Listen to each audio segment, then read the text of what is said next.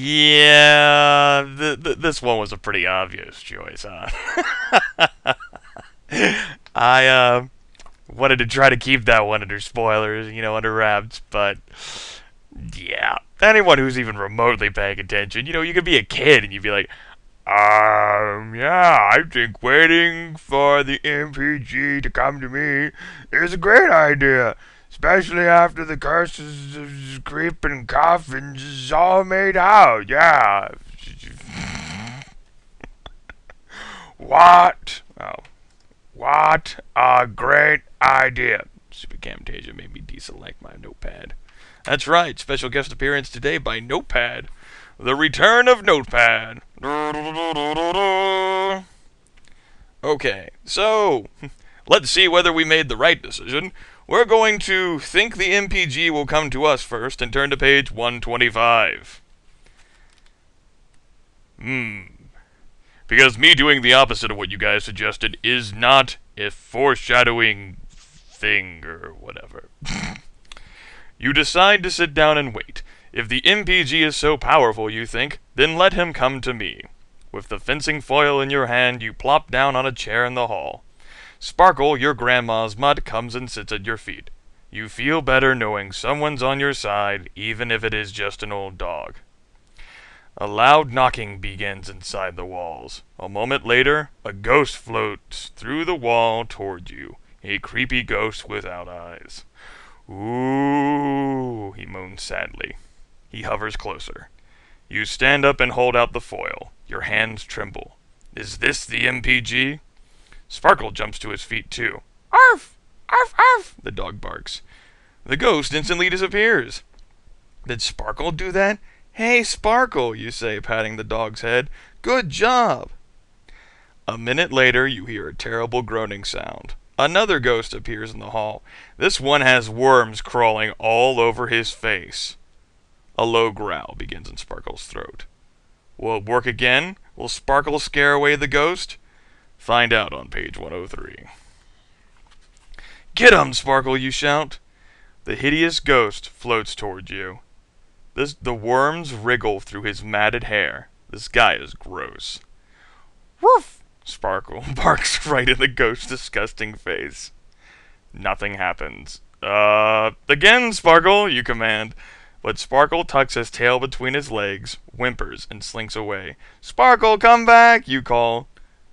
But it's no use. That's one terrified mutt. You turn to face the wormy ghost. The ghost brings his face right next to yours. The worms wriggle from the ghost to you. They crawl in your mouth, up your nose, in your ears. Is it possible to die from being totally grossed out? Well, even if it isn't, the worms make it impossible for you to breathe, making this the end. Wow, that's a great ending right there. I mean... what do you mean my USB device isn't recognized? Listen, don't fuck with me. I accidentally disconnected my mouse whenever I put the book down, I guess. I think my USB cord has gotten more sensitive.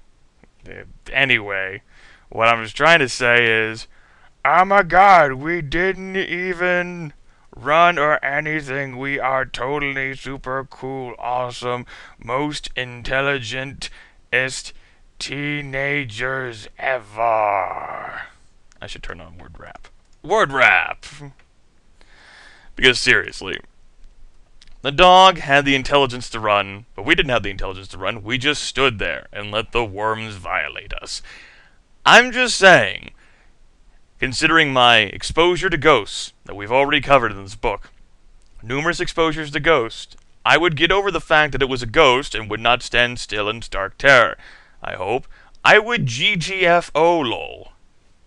That is GTFO lol noob. Okay. So, let's go to the graveyard. Also, you folks pointed out that we kind of need to write down the things that Mac McFarlane told us. Listen to me! That wasn't a good impression at all. Okay. You race out to the graveyard. You've got to find the fencing woman's grave fast. Then it hits you. You only know her first name, Sarah. Sarah who? You run up and down the rows of tombstones, searching for a grave marked Sarah. Naturally, you find two. One is Sarah Grayson. Sarah Grayson. Born 1820. Died 1895. The other is Sarah McGinnis. Sarah McGinnis. Born in 1918. Died in 1940. It's up to you. Which is the right Sarah? Think very carefully, then pick one. You balance the sword under one arm and feel around in your pockets. You pull a broken pencil from your jeans.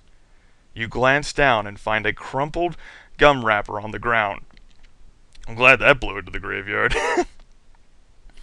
You grab it and with shaking fingers you write down the year of Sarah's death. And hope you chose correctly.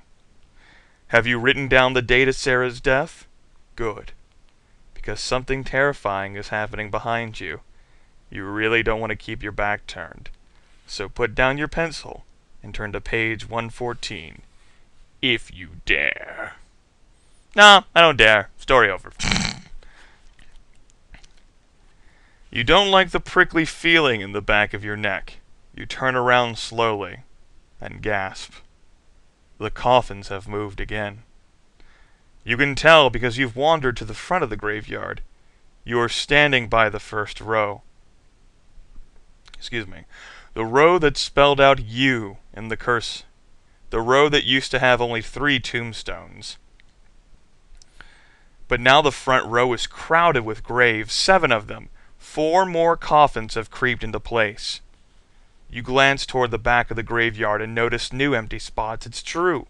The tombstones are spelling again. Your heart pounds as you run along the row, reading the 4 new names, trying to see what the new initials will spell out. Bannister. Oswald. Thackeray. Hamilton. B-O-T-H.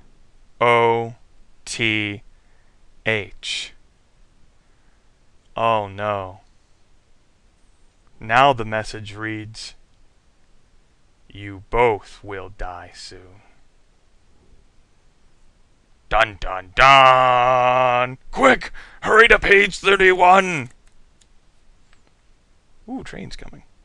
Your throat tightens in terror. Your heart pounds wildly. Both you and your grandmother are cursed now. Your granny can't even see the ghosts.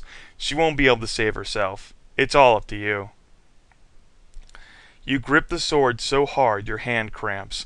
You've got to stop the coffins from moving again, and you've got to do it now before the final coffin moves into place and the curse is complete.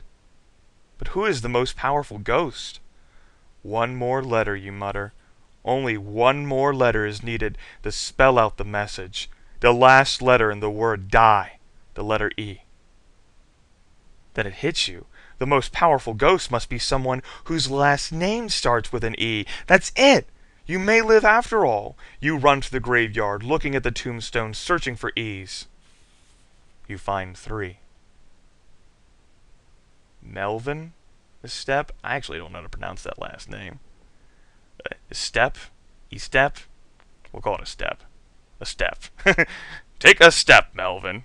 Then you've got Melvin Step the second, and then we have Brandon a step. But which one is the MPG? You could guess, or you could go in the house and ask Elvira for help. Alright folks, would you like to take a guess? If you guess, take a stab at it on page 48. Or, if you'd like to ask Elvira for help, turn to page 28 at...